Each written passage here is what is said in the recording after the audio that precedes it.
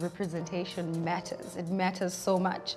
And I think in order for us to become something, we have to see it first. A lot of people think that we're stupid, that we don't have interests outside of pageants, that this is all that we do, and that we don't pursue other goals like higher education or professional careers. But I mean, I'm a lawyer. I'm a PR girl. And I'm on the dean's list. I always say it's like a leadership position. I think people don't know that you are at like a position of leadership where people are looking at you, where people are following you. They want to know what you're doing, what you're saying. And so I think it's so important to always have impactful things to say, things that change society, you know, for the better. The person that I looked up to the most, who was very similar age and who was also biracial, is Zendaya.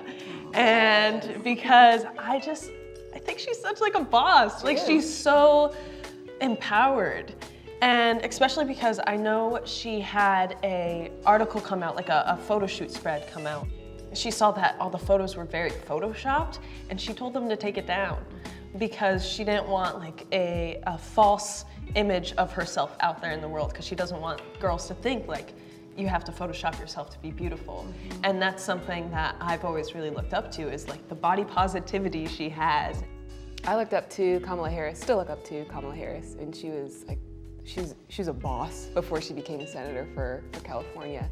I think a lot of people tend to ask women questions about like who we're dating, or you know, when are you going to get engaged. It's just, it's frustrating sometimes that you can't be just defined by your own accomplishments. She spent the greater part of her life focusing on her career, and she's incredibly accomplished. I think my greatest hero of all times, and I speak about her a lot because I grew up reading about her, Harriet Tubman. After you had been in slavery, being told that you are nothing, you know, being told that you're not powerful and you cannot do this. And she goes back and she does it. And for me, if that's not like boss moves, I don't know what is. My piece of advice for Black girls watching this would be to be brave. I think nowadays people want to fit you in a box. People want to tell you how your life is going to be, and sometimes people will limit you by the expectations they have for you. But my advice is be brave and figure out who you are and boldly be that going forward every day, regardless of what people around you are saying or expecting from you. My piece of advice would be believe in the power of time. I didn't think my Black was beautiful till only a few years ago. And not even with that, with your dreams, with your aspirations, like you're gonna have to put in the hard work, but with time, everything will come.